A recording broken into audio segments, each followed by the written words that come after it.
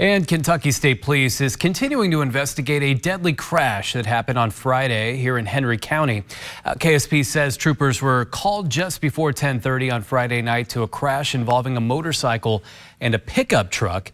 After an investigation, officers say the suspect, Trustin Hasenauer, allegedly crossed the median and hit a motorcycle. The motorcyclist, Austin Doan, and passenger Holly Hawkins were both pronounced dead a short time later.